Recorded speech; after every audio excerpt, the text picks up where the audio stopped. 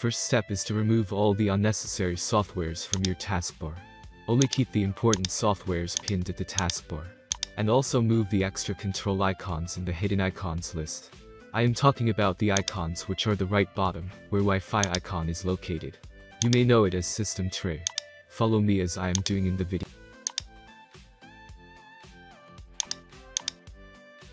Second step is to hide or remove all the desktop icons. Go to view and untick the show desktop icons. After this your wallpaper and desktop will look much better. Third step is simplest but the trickiest. Find and keep a good and minimal looking wallpaper. Link will be in description for this wallpaper, and a good site for downloading wallpaper for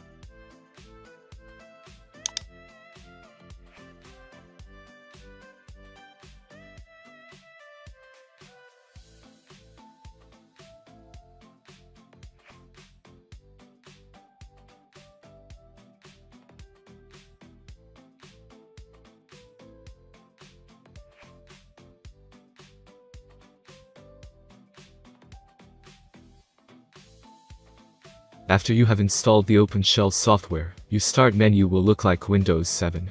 So to disable that, right-click on Windows or Start icon, go to Settings, and follow the video.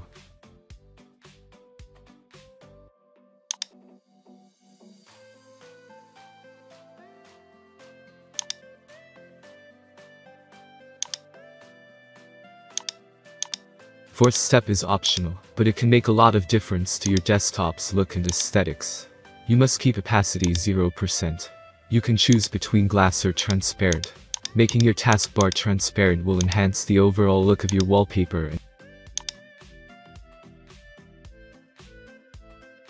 Last and final step is to make your taskbar icons at center. It is also optional. Just unlock the taskbar, and go to Toolbars and enable links. Then drag it to the left until the icons goes to right, and then adjust it and lock the taskbar.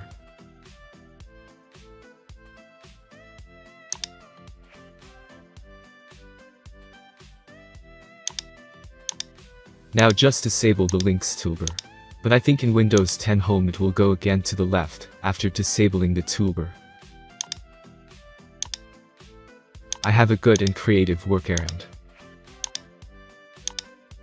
Create a new toolbar of your name.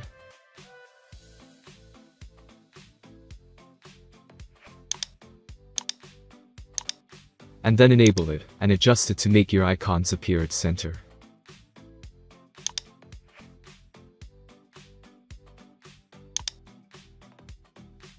And just like me, you can keep your machine's name with maintained aesthetics. So how did you like my tips and tricks?